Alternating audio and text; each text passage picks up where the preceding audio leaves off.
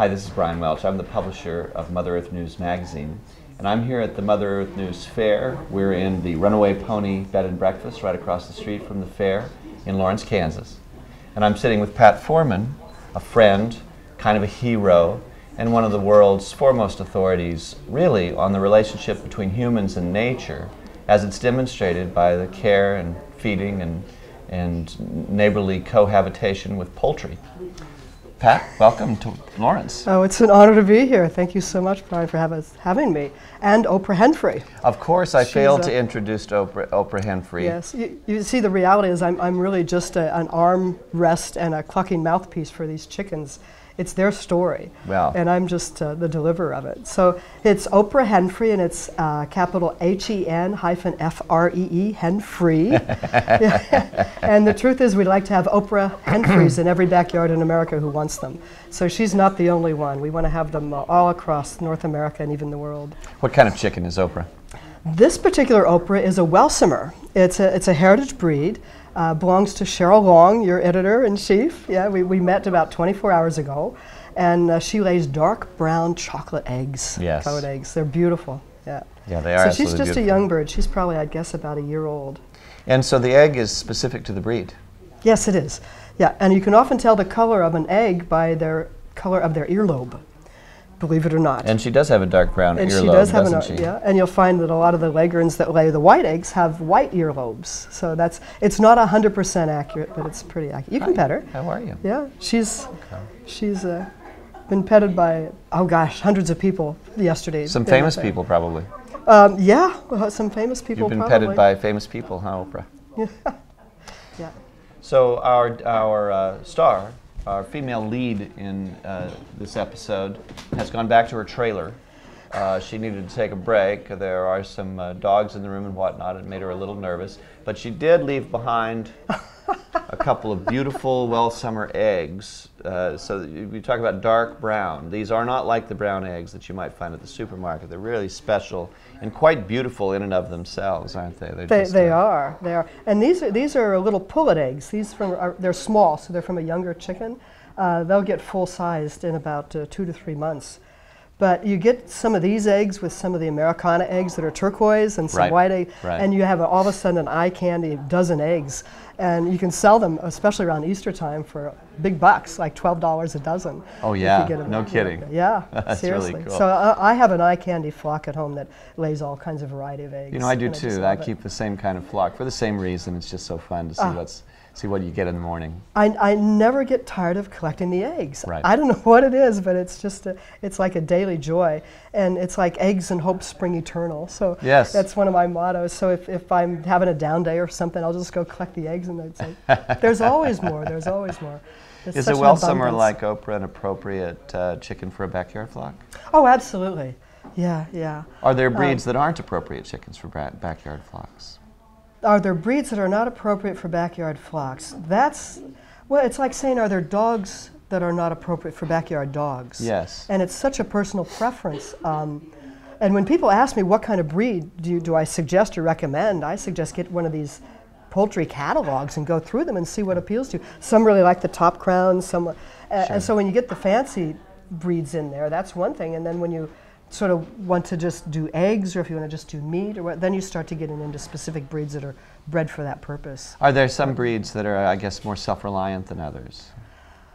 Yes, there are some breeds that are more self-reliant than others, and those tend to be the heritage breeds. Yes. And I'm all for the heritage breeds in a huge way, for so many reasons that we can go into if you want to go a little deeper. But they're better foragers. They tend to be hardier than the commercial breeds, and the commercial breeds being the ones for the egg layers and the meat birds that are bred for that specific. Plus, they tend to I like the dual purpose breeds, because they'll lay eggs as well as at the end of they're also there for meat if you want to process them. Of course, you can eat any chicken, but some chickens have a carcass or do create a carcass that's just a better meal.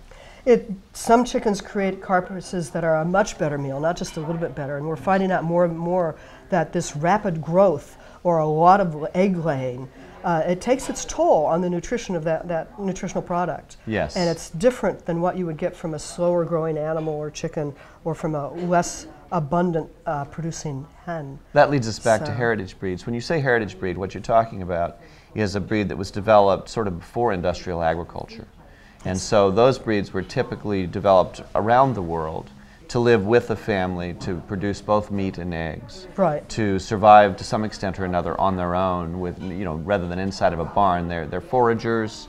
They're a more natural bird, typically. Is that right? Exactly. I mean, you hit the nail right on the head, Brian. They're the ones. Humans have been like with dogs and cats. Chickens have followed humans through our life paths for about 10,000 recorded years. 10,000 years. At least. That we know. That we know of, and who knows how far it goes back before that. So it's been part of our culture, and it makes sense. I mean, the dogs, cats, and chickens had come around human settlements for protection, as well as food, and then the chickens would give the humans food, eggs and meat. So even the Roman armies would travel with chickens as part of their venue. Even Robert E. Lee, that great general, is said to have traveled with a chicken during the Civil War. She slept under his cot at night, and she'd give the general an egg for his breakfast. And her name was Nellie. You know, so how close can you be to that? There's a saying that goes, once you get chickens, then you fall in love, because there's something so disarming and so tender and around a lot of chickens. I mean, not all chickens, I'm not saying that, but it's documented that humans tend to be, when they're around just a flock, the heart rate will go down, the breath gets deeper, and there are places that are working with juvenile kids, for example, that as soon as those kids get around some chickens, they calm down. The kids calm down.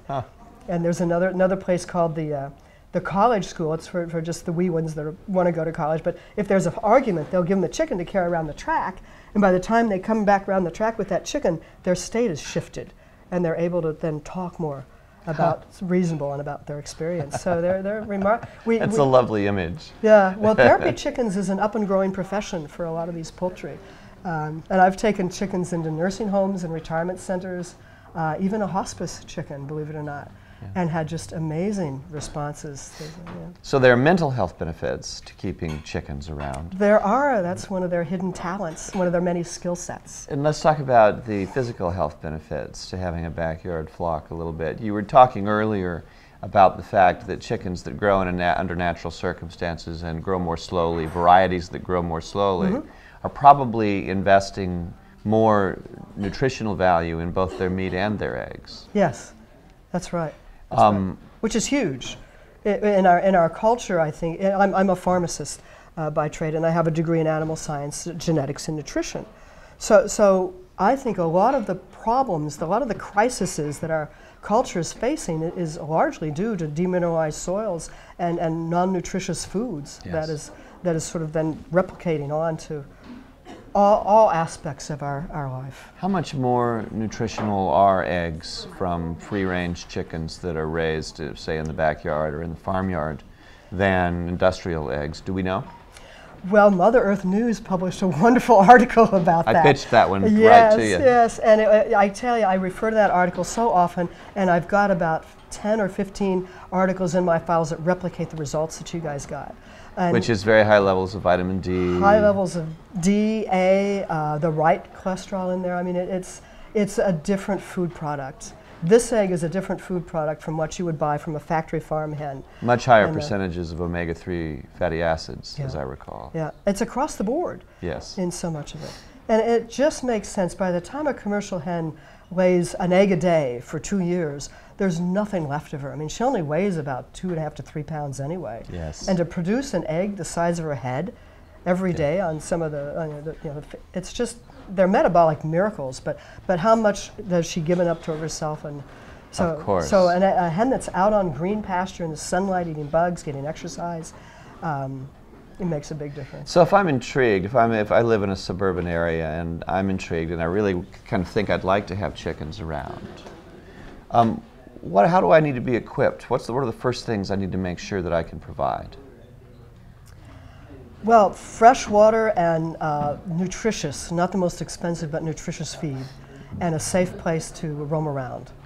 That's the main thing. And so the safe place to roam around, that probably includes some kind of chicken coop. Yeah, at night, chickens are night blind. They're totally night blind. That's why they're so vulnerable at night. They can't see a thing. So any of those night predators have a total advantage over them. They can flop and flap around, but they're just sitting ducks. Literally. There's actually a good tip in there too. People sometimes ask me, well, you know, if you need to catch a chicken or you need to move a chicken, how do you do it? And I explain that, well, at night you can basically pick up any chicken and tote them around. They're defenseless. They are defenseless. Even the roosters are defenseless. Yes. So you want to have a coop, and they like to be up off the ground. They feel much safer if they're up off the ground. And you need to have a coop that is absolutely predator safe. And by that I mean even a hole that might be 2 to 3 inches big in the coop is too big, because weasels can even get in there. Of course. And I lost my entire flock one night to a weasel, and I knew that little hole was there, but I didn't think, oh, what I thought is a raccoon or possum can't get in there. I don't need to worry about it, and I was so wrong. And it killed your whole flock in one night? All but one hen who was just cowering in the corner, Heaven's and sake. she had post-traumatic predator syndrome and would not go back in that coop. Oh, really? So I moved the coop. That's when I moved the coop up to my house, and it's about it's about 20 yards from my office window. Yeah. And once I moved that coop up by my house, I started watching from my office, and I've spent countless hours. I mean, I watched chickens a lot. I probably clocked more chicken hours than anybody. But that's when I started really understanding their personalities and how they interact with each other. And that's when I started writing City Chicks, is because the chickens that I worked with before mainly were there to build topsoil by using their fertilizer to increase soil fertility and the tilth and the organic matter in it, or for meat and eggs. So I loved them, but it wasn't the same as when they really became a family flock. Then I start to really study them and understand them more. What about the noise? Are you going to drive your neighbors crazy if you have chickens in your backyard? No, in fact, most of my neighbors now have roosters as well in their backyards. Oh, no kidding? Yeah. And they don't mind? No, well, I haven't heard any complaints, and they love the eggs. So in some places, though, I would suspect that neighbors would not be so tolerant of the chickens. Can you keep just hens? Yes, you can keep just hens. And hens, when they're at their loudest, when they cluck, when they're laying an egg about their loudest, it's about the same decibel level as you and I talking here right now. Not very loud at all. It's not loud. It's not offensive. There was a case up on Capitol Hill in Washington, D.C., where a neighbor had chickens for 2 years, and their neighbors never knew it. And they lay eggs whether there are roosters around or not? That's correct. They lay eggs whether the roosters are around or not. Can they share a yard with a dog? They can share a yard with a dog. I have 2 dogs. They're mixed terrier crosses. One's a rough coat Jack Russell, and they're certified poultry protectors. Their job, they know, is to help save these, help protect the chickens, as do the roosters. So you get good company, mental health benefits, physical health benefits. Yeah. It starts to sound like owning some poultry is almost an irreplaceable aspect of a healthy lifestyle. I wish I had said that. Everybody should have some chickens. Everyone should have some. Well, here's what's so interesting, is you've heard of watersheds. Right? Sure. Well, egg sheds. Have you heard of an egg shed? No. Well, an egg shed, of course, is how far does your egg have to travel to your plate. Right. And when you start, it's not that hard to calculate. I blogged on the Mother Earth blog site. There's the egg shed series is on there. And what's amazing when you run the numbers, if just 10% of a population had 10 hens each, 10% of a population had 10 hens each, that would meet, according to the Egg Board standards, the egg shed demands. Really? Really. Wow. Wow. So then everybody's eggs would be local eggs. It's possible for a community to be protein food self-sufficient relatively easily with chickens. And that's protein that doesn't have to travel 1,200 miles through a feedlot to get to your plate. It doesn't have to go through, a year and a half on pasture. Are there any climates where I cannot have chickens? Are there any climates where you cannot have chickens? There's over 7,000 breeds of chickens in the world. We don't really even know how many they are. Right. And they're all specific towards different microclimates and niches. Sure. So depending on that microclimate. So I breed and hatch my own chickens every year. Excellent. And so mine are sort of a land race, meaning that they're sort of adapted to the way we keep chickens, and which is actually to provide very little care at all. Yes. And they're purely free range. You've been to my house and seen them it's beautiful. wandering about. Yes. But one of the breeds, some of the breeds that created the genetic foundation for my flock were included Sumatras, Yes, you know, from Southeast Asia, and Icelandics from Iceland. Yes. And both of those They're wonderful breeds, both of them. chickens have adapted very well to Kansas, and they are both, you know, very independent and hardy and able to take care of themselves to a very great degree. So that's, you know, sort of calling on that ancient genetic heritage from all around the world to, you know, come together and sort of create a chicken that is well adapted to not only the climate of where I live, but also our lifestyle and the way we keep chickens. Absolutely, yeah. And they learn to take care of themselves. I mean, so that's the thing with a lot of the commercial breeds is, and I'm not against commercial agriculture, let me be very clear about that. I'm not gonna, but what I am for is local foods. And the more local foods we have that are grown in healthy living soils, which chickens can help create. I mean, that's the key in so many ways. If I can just retrograde just a touch, my first experience with chickens was not for eggs or for great companionship or meat. None of that. It was specifically to build topsoil for a community farm that was forming up in Vermont in the Intervale Foundation. I was working, I was with Andy Lee at the time and working with the Gardener Supply, and they had this big floodplain that was sandy loam. So the first thing that you sought was chicken manure. Well, the first, we were reading about permaculture. I'm a permaculture. You got interested in the manure first and the chickens later. I got interested in how do we build topsoil and fast. Right. And so we built a chicken tractor and we put it on the front of the garden row and we moved it every day. What's a chicken tractor? A chicken tractor is a bottomless portable cage, and we had read about them in permaculture. Mother Earth News. Mother Earth News, absolutely. Thomas Jefferson had a cow tractor. There are pig tractors, so we didn't make anything new about it. Yes. But we built one of these way overbuilt it. It was 3 people had to move it. It was so heavy.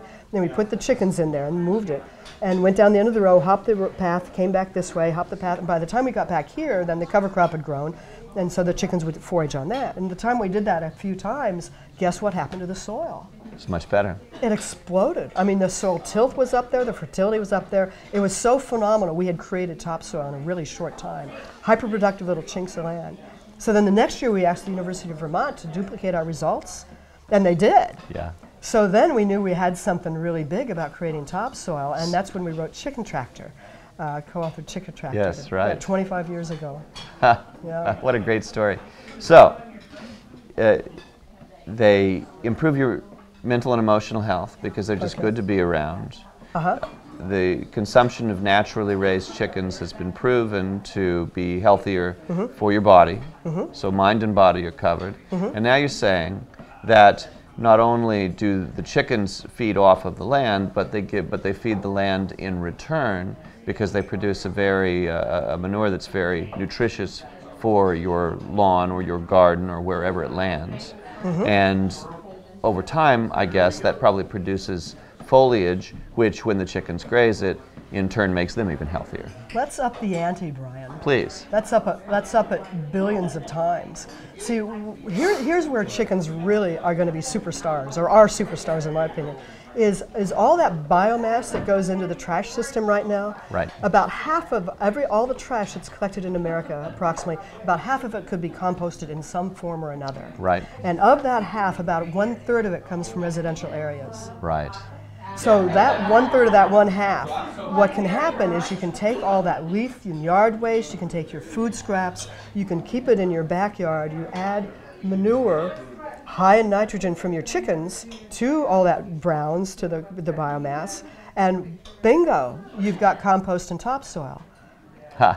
While at the same time you're diverting tons and tons of biomass from going into the landfills, where it just creates methane gas anyway, a global warming gas, of course. And you're creating topsoil to grow local foods in. Right. I mean, it's totally. And right now, the book Collapse by Jared Diamond. Have you read that? Sure. How societies choose to succeed or fail. How we Yes. choose. I mean, Yes. that's the key. Right. Well, right now we're choosing to fail. two of the top things in the 8 factors that he came across were topsoil and water. And we're losing topsoil globally at the rate of about the size of Indiana every year.